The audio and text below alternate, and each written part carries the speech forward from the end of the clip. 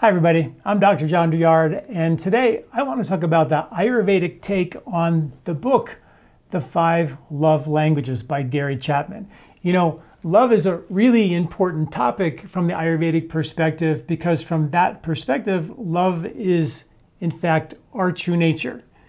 The science shows that when we actually love and give and care for others, some major things happen to us. Our telomeres, which are a measure of longevity, the longer they are, the longer you live. The more stressed out you are, the shorter you live.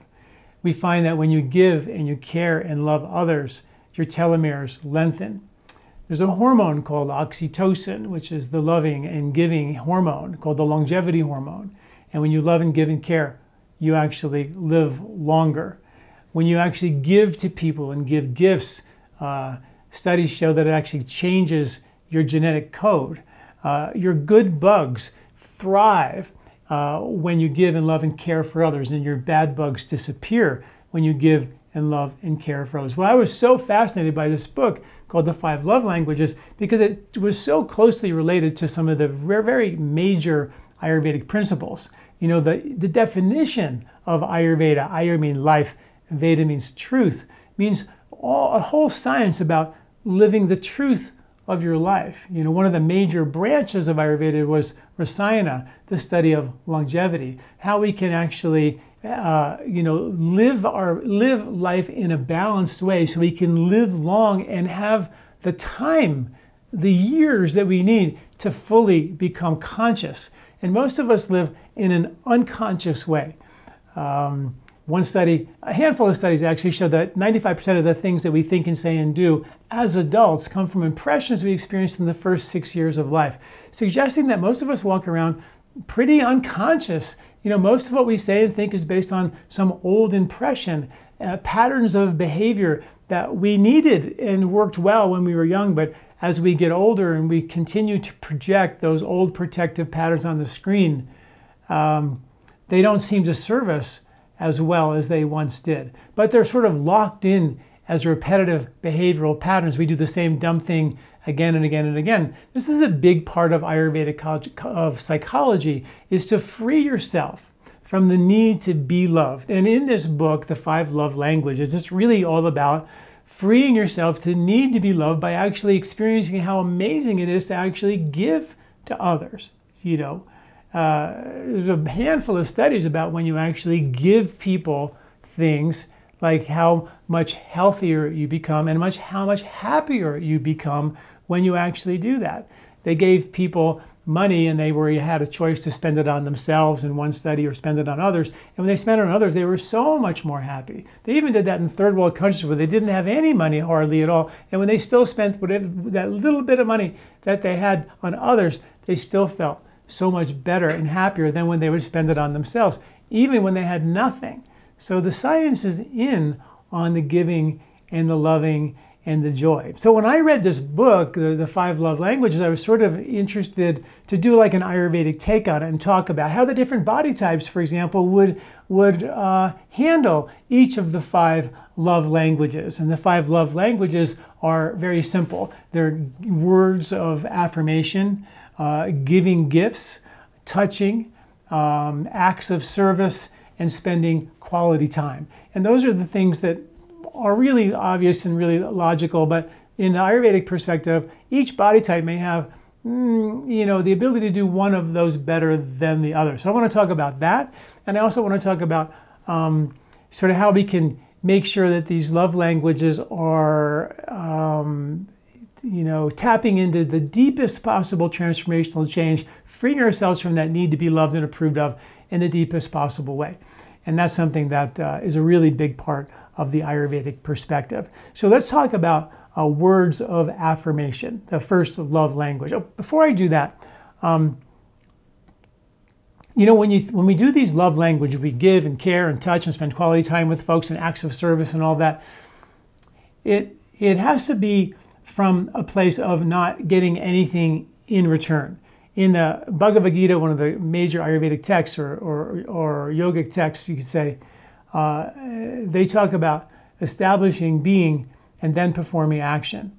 Acting from the level of your truth. That's why the word Ayur is life, Veda is truth. We're all about acting on the truth of your life, which is to be loving and giving and caring, which is what these love languages are all about. But if you do it with an expectation to get something in return, it defeats the purpose, as you'll see in some of the studies that I'm going to talk about here in a minute. So one of the ways to kind of drop in and make sure that you're doing it from the deepest part of your truth is to count the ways you love the person that you're going to use your love languages on.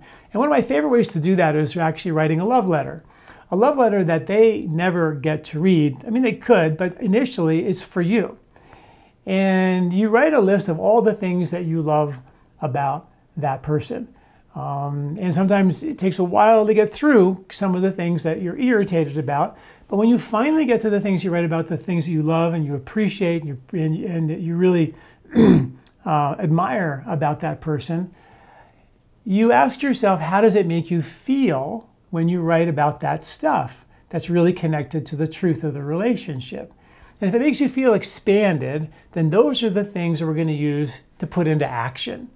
So when we talk about words of action, words of affirmation rather, the words of affirmation mean writing, using words, talking, writing notes, somehow using your words to affirm that you love that person.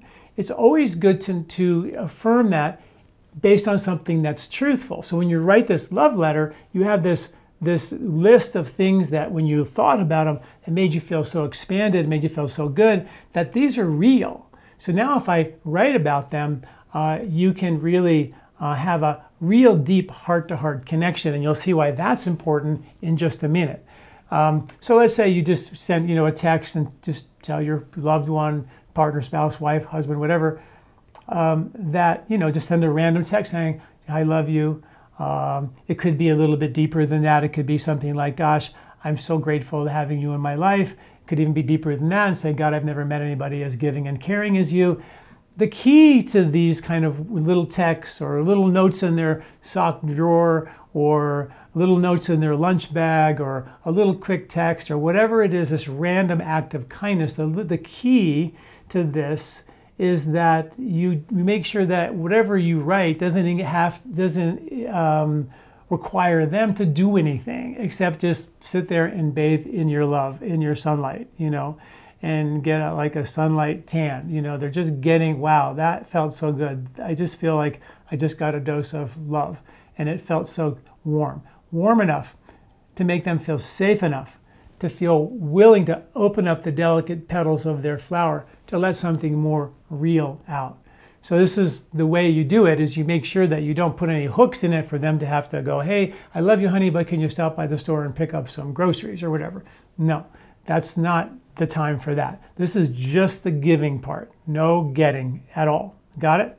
Good. Because it's one of the golden rules is you give without expectation, right? So anyway, Vata types are really good at words. I mean, they talk. They're really good at it, and so it's really easy then to write notes and do that. And they should totally capitalize on their constitutional proclivities, that they have this ability to do this in a really cool way, and they should definitely do it.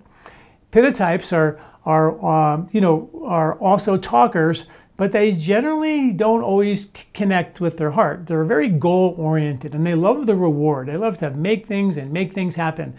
And so they have to be trained to just settle it down and give from a perspective of them. And that's why that love letter is so important. They really connect, like, wow, I really do appreciate that part of my partner. And I really want to express that appreciation and connect those dots, as opposed to saying, yeah, honey, I love you, let's go on a hike. That requires them to do something, right? So it's not engaging in an activity with the Pitta types. Now the Kapha types, they are really good at this because they are, they're naturally deep and calm and easygoing.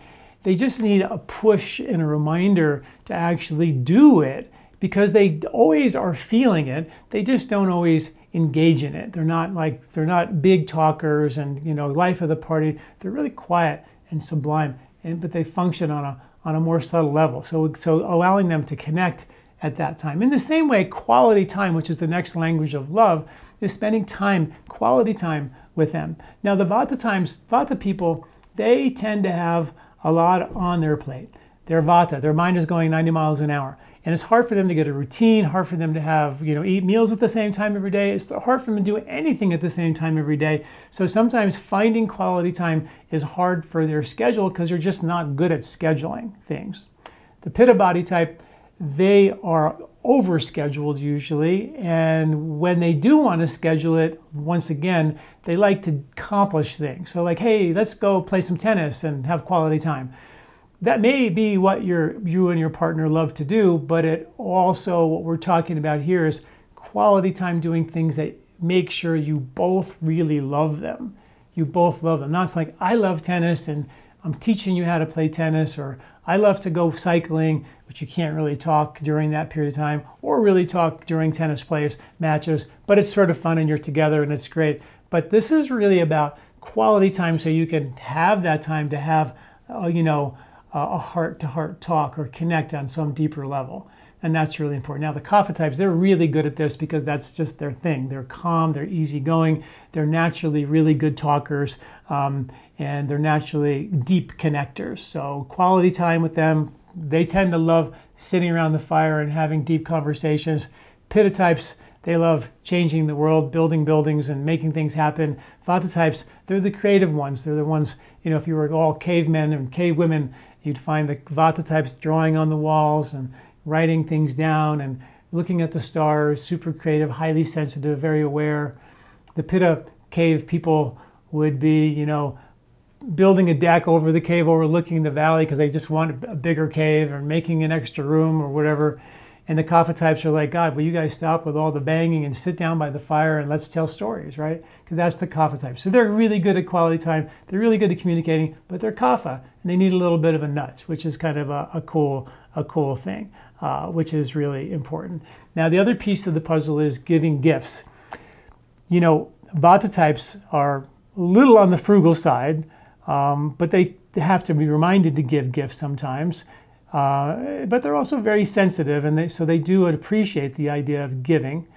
Pitta types love to give, but they like to get a reward. They want the praise. They want the plaque on the wall. And they have to always be reminded to stop going for the glory and the reward and start to connect at a deep level. If those Pitta types would take all that energy and that fire and drive it inward and pull back that inner bow and become still inside and then act from that deep level of silence, wow.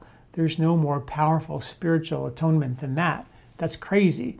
But they have to go change the world first. So this is why we have a long life, and we go from our Kapha time of life when you're young kids to the Pitta time of life when you're changing the world, and then the Vata time of life when it's governed by air and spirit, and that's when we become more aware that there's a little bit more to life than a bigger house and a bigger car and a huge successful career or whatever that might be for a Pitta body type, right? So that's important to realize. Now the Kapha types, they're also really big gift givers, and for them, it is very easy for them to give without any expectation.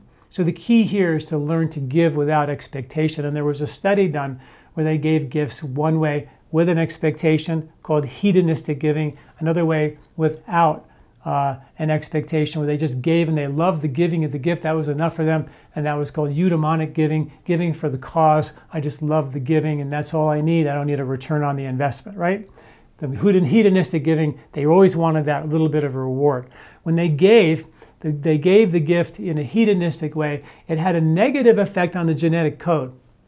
When they gave in a eudaimonic way, no return on investment, no need for anything in return, it had a positive change of their genetic code, suggesting that when you are giving with a little bit of a hook to get something in return, they can tell.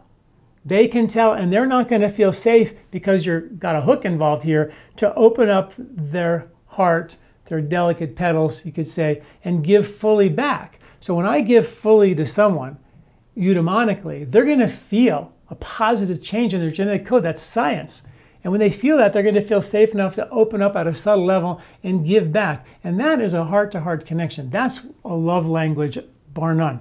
When you really give in a way that Ayurveda talks about connects on a conscious level versus an unconscious level. Conscious means you're conscious of your truth, the Ayurveda of you, the truth of you.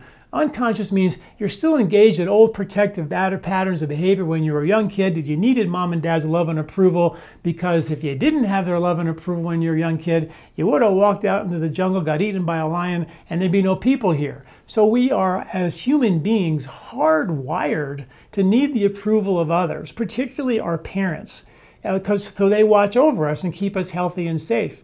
But as we grow up, we need to become conscious and realize that I don't need that approval and appreciation to feel good anymore.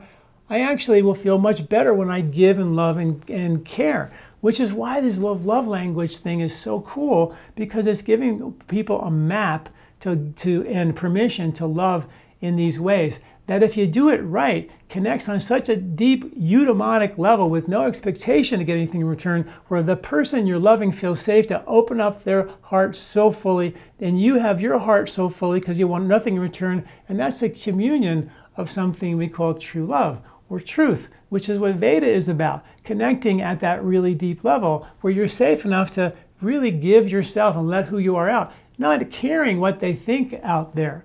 Because most of us spend our lives engaging in behavior, trying to get the outside world to like us, approve of us, appreciate us, and that gives us some temporary reward chemistry levels of satisfaction, but never long lasting, right? And then there's touch. Touch is the universal expression of love, touching and hugging and caring and petting. And we know when young babies are touched, they live longer, they thrive health-wise, and when they're not touched by their mother, they don't. The studies have been done and done and done and done again. We know that how the mechanism of that is through something called oxytocin. Oxytocin is the longevity hormone, and it's connected with bonding and loving and caring. And when you love and touch your partner, you create oxytocin. When you love and touch your baby and massage them, you create oxytocin. Ayurvedically, people are told to give yourself a daily Ayurvedic massage, give your kids Ayurvedic massage daily, to keep that bond alive with your children, but also with your own self. That self-love connection creates oxytocin inside of your own self. Or touching others. It's an oxytocin bond at a very, very deep level. Unlike dopamine, where the more you stimulate and buy stuff and get rewards, the bigger the stimulant needs to be to get that same reward. Oxytocin is the complete opposite. The more you give in love and care and touch and others and hug others or whatever, the more oxytocin you make. You can't make enough of it. I mean, there's no limit to how much you can make, which is super cool. So that's the touching, and touching is really, really easy for the kapha types because they're sort of touchy and feely. Pitta types, they oftentimes touch with a reward, right? They want something in return. And there's actually groups, they're called cuddle groups, where people who are always about getting the reward, touching with benefits kind of a thing. They have found that when people actually just cuddle, and they have these groups where strangers come in and they just touch and hold each other, but no sexual inclination whatsoever, just touching. And it's that touch that makes people feel safe, and the love starts to come out at that deep level of touch, at a subtler level. And if you practice that, if you're a Pitta type and always want to touch and with rewards and things, you may want to just try having no sex and just touching and bonding and just allowing that to be the experience that you have. And you'll be blown away by the depth of love and appreciation that you have for each other. It's a really powerful thing. Powerful tool, powerful exercise, really something to experience. The Vata types, they love to be touched. The Pitta types, the Kapha types, they love to touch, and the Pitta types, of course, love to touch with rewards. You have to be careful about that. And then the last one is acts of service. Doing things for other people. Thinking about what you can do to help someone in a service-oriented way. And all the science that I mentioned is absolutely, supported by acts of service. How the body lives longer and is healthier when you give and care for others in a big way. In that statement from the Bhagavad Gita, Yoga Sta Kuru Kamani, which means first establish being, become still, pull back the bow, hold that bow perfectly still, right? If you're not silent in your own self, you can't understand the truth from the non-truth. The lake is turbulent, you can't see the bottom. But if you pull back the bow and hold it very still, and the mind is very still, You can see deep into the lake. You can see the bottom. You can see the truth. You can become more self-aware. And then instead of releasing the bow from a moving string where you'll never find the arrow in your life, but when you pull back that bow and hold it and then take action from that, that is a transformational arrow. And there's a Vedic science called Dhanurveda, the Veda of the bow, which is the Veda of transformation. And that acts of service, taking action, is the key. We have no shortage of meditation programs out there, yoga, meditation, breathing, all that. But all that is designed to give you self-awareness. And once you have that self-awareness, then you must take action to free yourself from the old patterns and change your brain chemistry, something called neuroplasticity. And all the research on yoga, breathing, meditation, all this stuff has been shown to change the neuroplasticity of the brain, to make it actually more malleable. So we can actually change old patterns and become conscious again. That's the whole point of this, is to become conscious and do this at a really deep level. So I always recommend things that I call random acts of kindness, looking for ways to help them. Not because you're like always right off the bat the person that just wants to help others, but you look for it because you're training your brain, laying down new neural pavement in your brain through neuroplasticity to engage in this behavior of loving and giving and caring or connecting. It could be the person, checking you out at Walmart. It could be your waiter or waitress at a restaurant. It could be, looking for, when you come home from, yoga class and your husband or partner is watching the game on TV and they're doing their thing and you're just doing your thing. Now we're going to continue to do separate things. Why not, an act of service would be to sit down and watch the game with them and be there, even though if you're not into basketball or whatever it might be. But that's the name of, that's what love is giving yourself and then realizing that through that love, there's a connection that can be made that's way bigger than who won the game, right? But we oftentimes just, oh, well, they're watching the game. I better just go read another book or go whatever and do my thing. And they do their thing. And then there's always a little resentment that lingers from that kind of stuff, And they feel it. If you walk into the house and the husband's watching the game and you see him and you're not really happy with the fact that he's watching the game, maybe drinking a beer or whatever, then they're going to feel that little bit of constriction. And so when you come out and come back together, he's already feeling a little bit contracted, right? So you're going to feel that at a subtle level. So when you try to, open up to him, he's a little bit contracted. He may not respond as quickly. So we start functioning on this dysfunctional platform of not feeling safe enough, to vulnerable enough to give ourselves fully to the other person. And it all starts with these little subtle things that happen in a daily life that people feel just a little bit hurt, but no big deal, but they build up. And random acts of kindness lay down the neural pavement. So what happens then is you have this road to go, God, that felt great to love and give them a massage or a back rub or make some tea or go do something for this or that person. All the doors of giving and feeling really good from the inside out start to open up. And then what happens is, I call it then there's the heat of battle where you bump up against a situation where someone triggers you and you're instantly reacting to their behavior, doing them. But as you lay down more, random acts of kindness and more neural pavement on the giving side of things, you'll start to realize that you don't have to react to that situation. You can let that go by. And there's another way to act from them. Instead of doing them, reacting to their stress, you could reflect on yourself, realizing that's their stress. And through the window of love and compassion, you can take an action step and free yourself from actually having to react to them. And I call that responding to feelings of affliction, being hurt by someone else, with affection. And that only happens after you've started laying down some of this neural pavement, these random acts of kindness. Begin to open up the door where you start to feel safe enough to not be so hyper-reactive to someone who is perceived by you as a threat, or they're not acting in the way that makes you feel comfortable, so then you just push away. There's always an opportunity for you to look deeper within and look for ways for you to do you. It's called subjective referral versus doing them, which is called object referral. You're referring your behavior based on something outside of you. And the whole goal, like I said, is to free yourself from needing to be loved and approved and appreciated, and feeling free to do you, free to be subjectively engaging in behavior based on you versus in any way. It's very difficult to say in any way, but to be independent of the field is what they say in psychology, which means that your behavior is not dependent on the outside world. You're doing you, and there's no expectation to get anything in return, so you're free. There you have it, the Ayurvedic approach on the 5 love languages. Thanks for listening. I'm Dr. John Douillard. Do you like this video? Don't forget to subscribe and share.